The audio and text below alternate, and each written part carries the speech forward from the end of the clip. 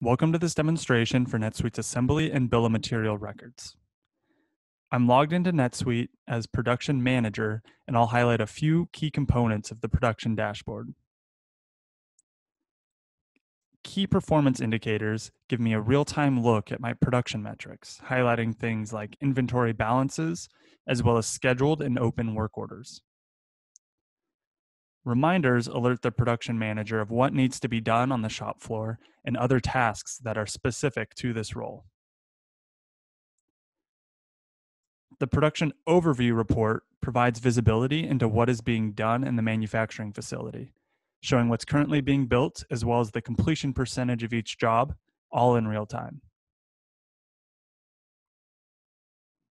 Now, this is a drillable link that will help us get more information on the assembly item. So let's take a look at this assembly item record.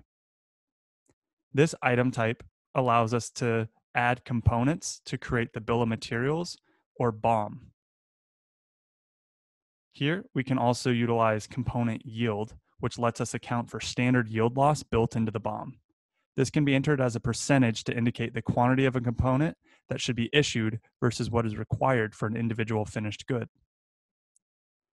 The BOM is made up of the components we see listed here.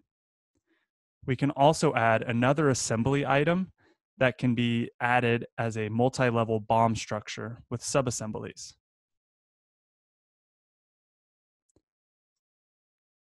We can also list the item source to determine where the component is coming from, whether it's from stock, a separate purchase order or work order, or a phantom subassembly.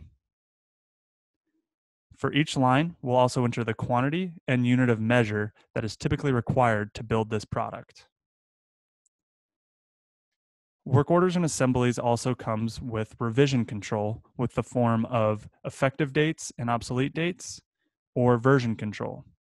This allows for maintaining historical bills of material while also remaining up to date with the latest build as components change over time. Additionally, we can add labor or overhead costs to this assembly item by adding a non-inventory type item on the BOM. When we build this assembly, it will now include this labor or overhead charge into the cost of the finished good. When we build this item on the shop floor, we can do this in NetSuite with a work order or by using an assembly build transaction. On this assembly build page, we can enter the quantity that we are about to build and verify the components and the quantities that we are going to be consuming. Once we save this, NetSuite will now reflect the components used and the newly built 10 units of our assembly item. Thank you for watching this demonstration. If you have any questions, please reach out to your account manager.